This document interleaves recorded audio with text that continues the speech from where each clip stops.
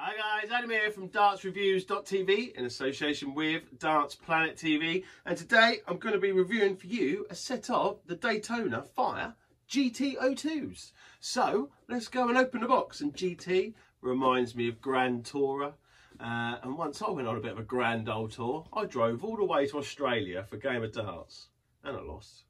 Right then guys, here we go. Here's a closer look at the Daytona GT Fire. These are the GT02. Did I say that right? Is it Daytona Fire GT? Daytona Fire GTs.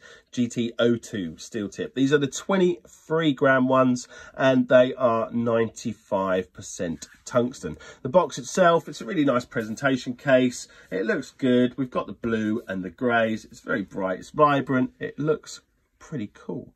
Got a little flap here at the side. We'll lift that up. And it's the darts are hidden away, protected by this foam. So we'll lift that out and have a look inside. You get a little booklet there and a target sticker.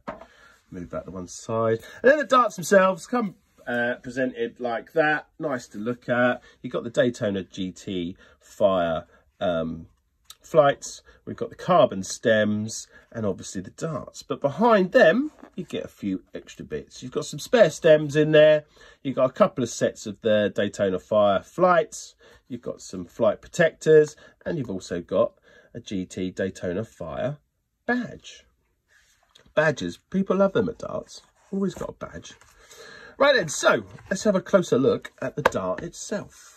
So I'll give you a little bit of a sort of brief description of this before we sort of go into too much. So the Daytona range, the GT, it's got this same distinctive grip with some of the other Daytona darts. This is a word that I'm going to probably get wrong. Trapezoidal? Trapezoidal. Trapezoidal. We're going trapezoidal. And that technology and that grip is obviously machined here at the front as the dart tapers down towards the target storm points, which obviously are the ringed ones. I quite like those. And then at the rear of the dart, it's more like a ringed grip, but also you've got some more extra cuts in there at the rear where the ring grip is, just to add a little bit more to it. And then it's finished with this really sort of vibrant, bright blue paint there. So basically, they look pretty damn good, don't they? But can we throw them pretty good? Let's go and find out. Alright guys, so we've got the Daytona GT02s over to the board. Time for a quick 9 or 12. Hopefully, get some good scores.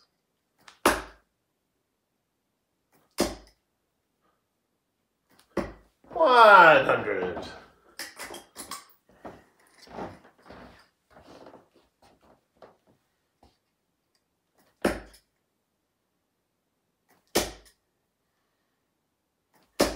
$100.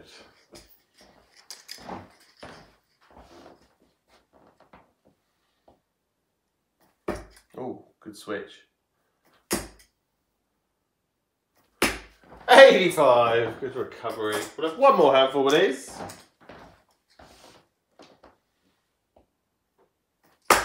Oh, it's low.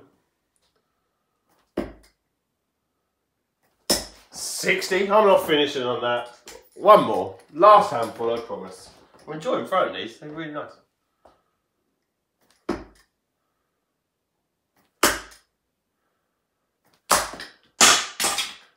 We'll finish on a bounce out. We're going to have a summary on those. Alright guys, so a quick summary on the Daytona GT Fires. I will hit you with the big news first. They retail for 120 quid, 119.95 or something like that. So it is the grand high-end price for the target darts. They do come in a nice presentation box.